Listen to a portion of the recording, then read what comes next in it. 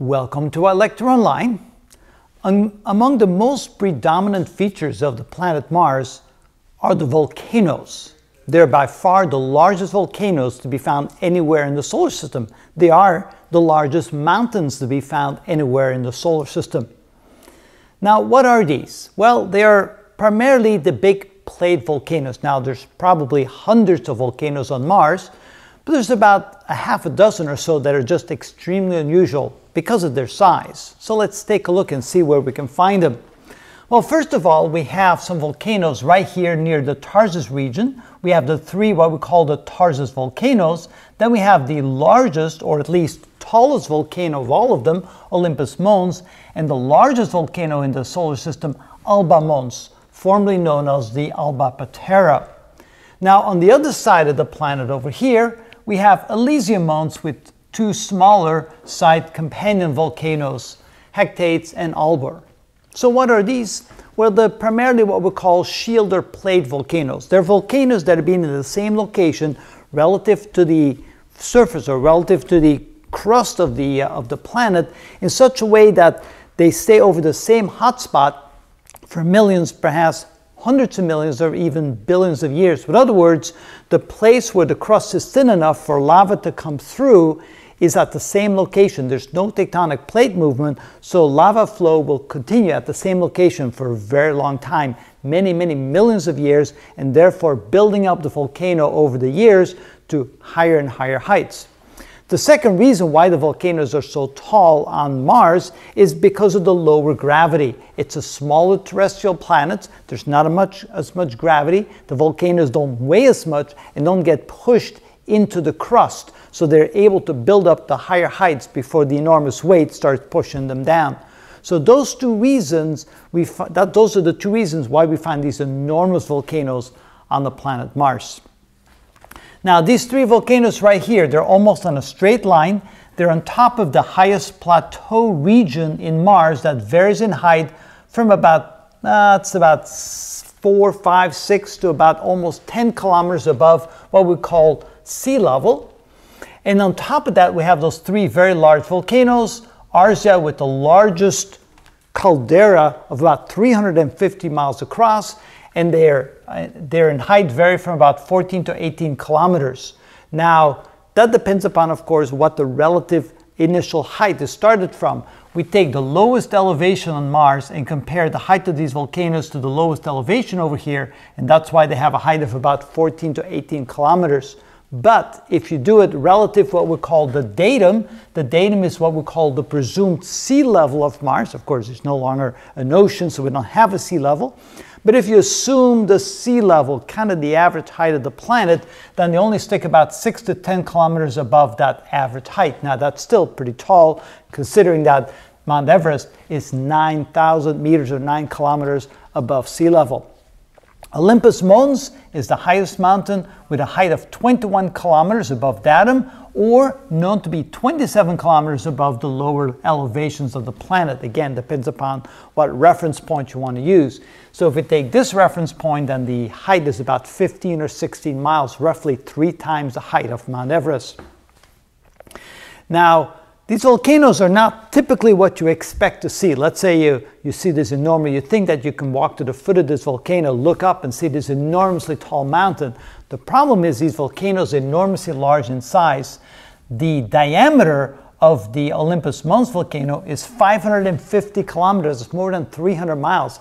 It basically would cover the state of Montana if you were to put it right on top of the United States. Can you imagine a single mountain that is as big as the state of Montana?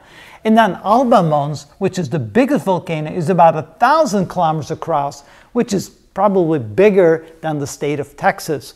So you can imagine these are enormously large volcanoes, but you wouldn't be able to see them as these very tall mountains, because if you're at the foot of the mountain, the top of the mountain would be 100, 200 miles away, and you probably wouldn't even be able to see it unless there was clear vision to it. The slopes are very shallow. Now, the slope of Olympus Mons is about 4 to 5 degrees. So you could basically just kind of walk up at a very gentle angle. You could drive up if you have a good vehicle, and if the terrain wasn't too rough, it wouldn't really be that steep of a slope. Alba Patera or Alba Mons that has even a lower slope of about 0.5 degrees. It's not a very tall mountain. It's only about 3 kilometers, 2 miles high, but it's 600 miles or 1,000 kilometers across. So it's a very gentle slope. You almost wouldn't even realize you're walking up a mountain as you're walking towards the very top of the mountain. That's how shallow that grade is.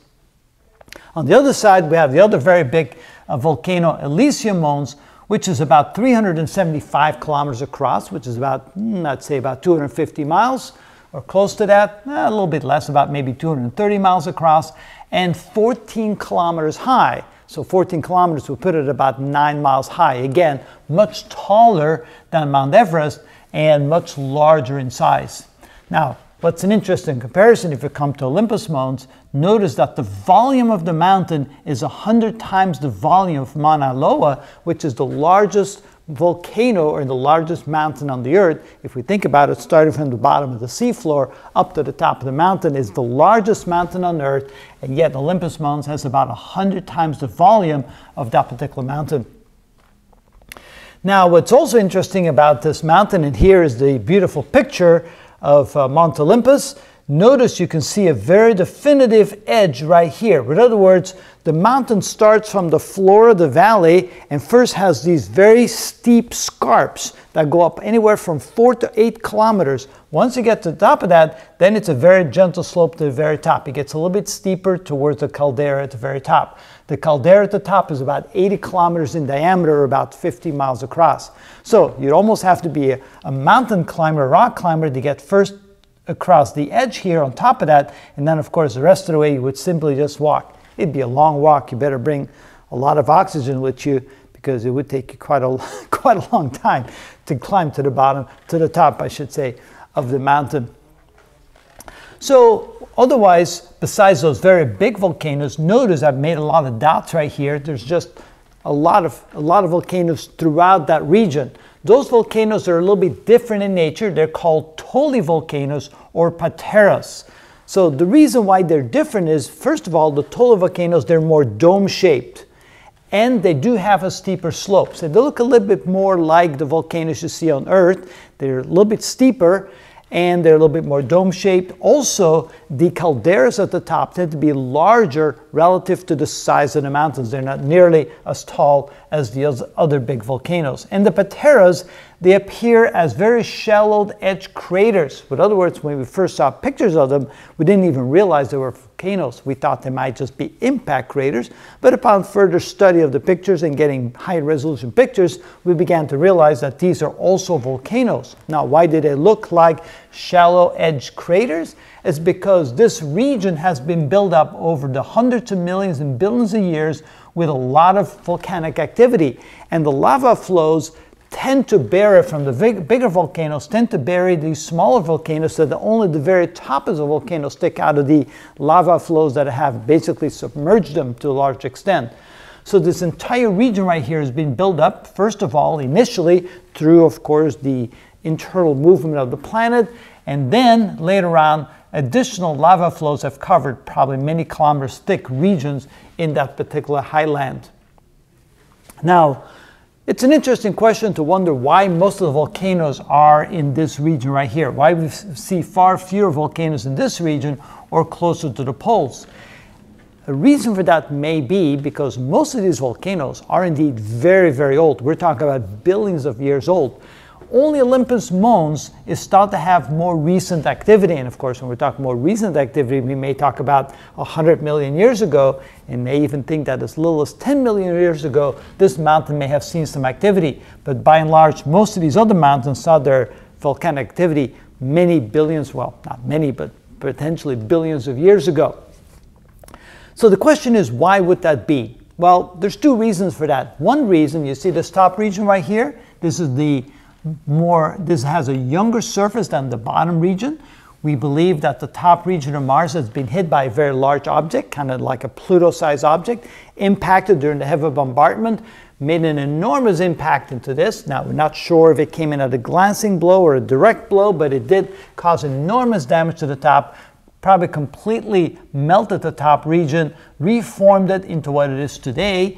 And when that surface, of course, the crust was then still very thin and very porous and not very strong, it hadn't solidified, we probably ended up with a lot of volcanic activity due to the heat that was built up in the planet and still able to get through the thinner crust that was formed by the enormous impact. We don't see that down here where the crust is much older, shows a lot more crater impact, so we realize that that wasn't destroyed like the top part of the planet by that really big impact.